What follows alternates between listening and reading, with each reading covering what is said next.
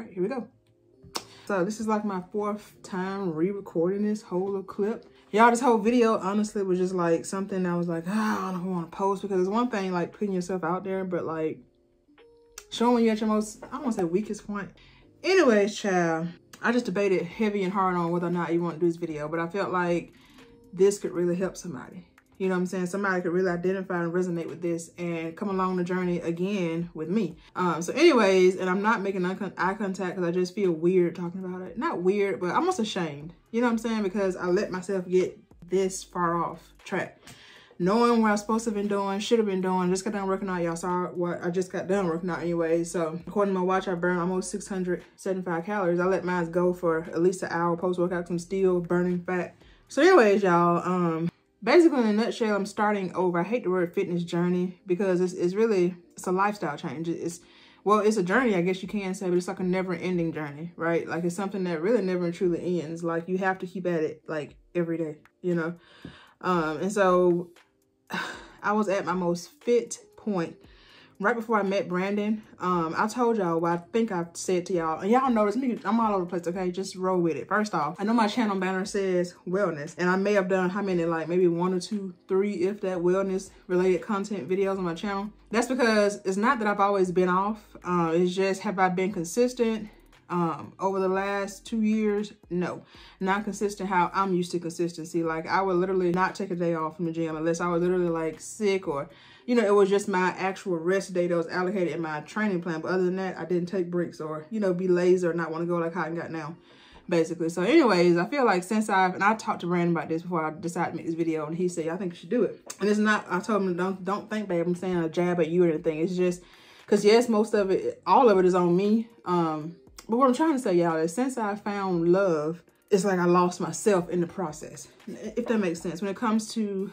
what I was like and how I lived my life prior to meeting Brandon, like literally gym was life. It still is life. It's just, it's not as much life as it is that I have now that I have love. You know what I'm saying? Like I don't know, maybe it was because I was lonely and I didn't have nobody to spend time. I literally was in the gym, y'all, morning, PM. Like I was just that dedicated to it. I went to my cardio, strength training afternoon, you know what I'm saying? My meals, the nutrition, all that was on it.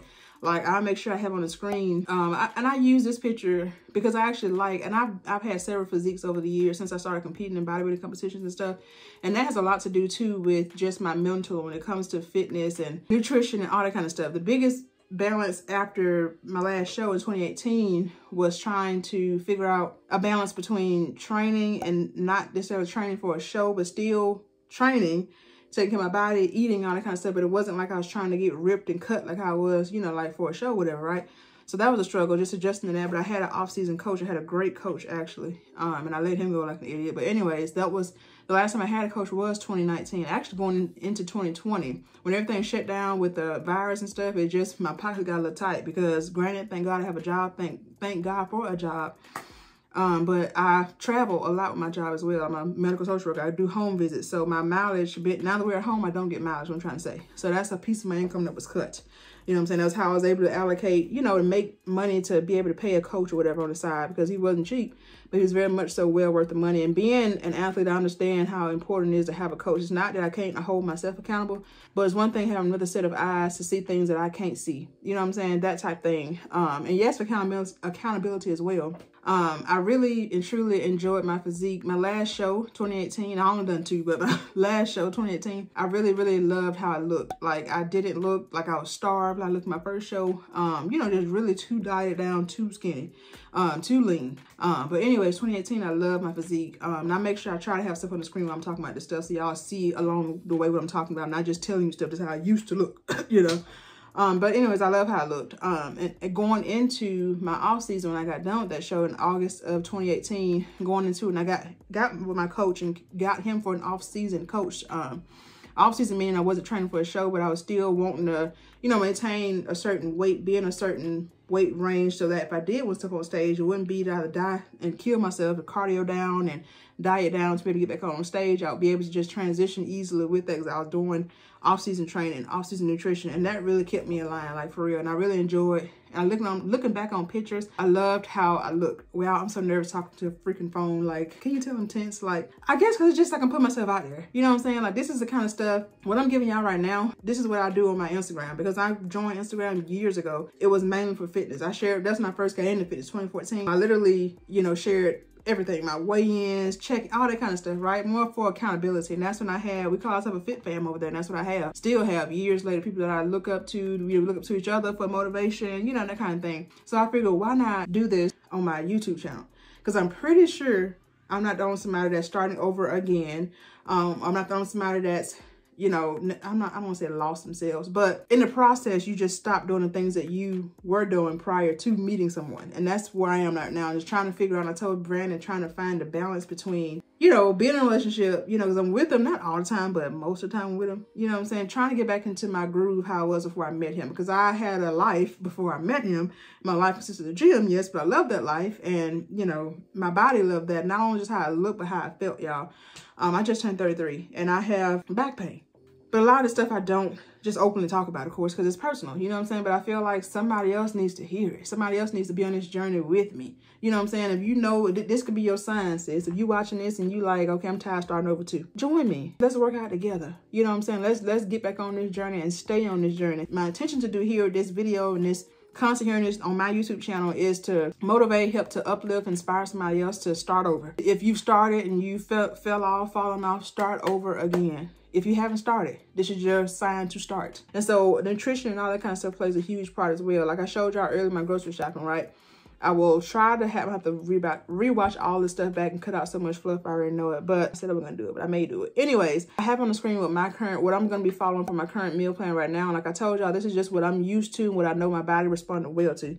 This was my actual last off-season training plan that actually worked really well for me. You know, coupled, of course, with exercise and everything like that. So I'll try to screenshot, I have it on the screen, just so you can get an idea. I showed y'all the foods that I did purchase, but just you can see. And when it comes to meal prep, another thing about meal prep, I've had some people on my Instagram and I did like different polls asking what you want to see my channel.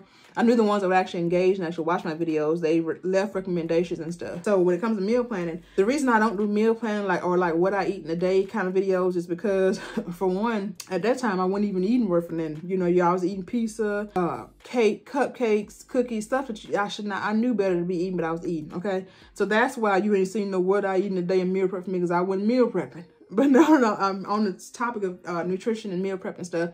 Now, when I was out in the field, when I was out seeing, when I say out in the field, when I was seeing patients, I, of course, meal prep, because I was literally in the car eating breakfast, lunch, and dinner in my car. You know, from the time I left home till I came back. Being that I work from home now, I don't really meal prep like that because, I mean, I'm here, I can cook when I get ready to eat my meal or whatever, right?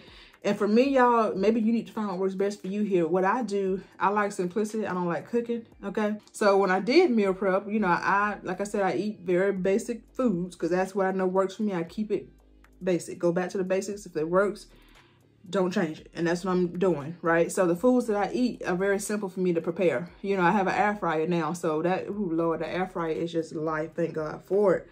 So for example, like my meal now, I'm getting ready to eat when I get done with this whole vlogging thing. I have turkey breast that I bought turkey breast that I bought, like turkey breast patty. So what I'm gonna do is I'm gonna pop that in the air fryer. And I think asparagus, really all my greens and stuff can be fixed in the microwave too. You know, Walmart have those, they come in like not the resealable bag, but the bag you can put in the microwave and fix your, you know, steam it that way, right? So I can either steam my vegetables in the microwave, or if I want to put them in the air fryer, I can do that. But anyway, my air fryer and my microwave do all the cooking. All right, basically, I don't use the stove for nothing, not really, except for my morning breakfast. I have egg whites and 2 pieces of bread in the morning, so I have to cook the egg whites, of course. But other than that, like my other meals, like literally my air fryer is life.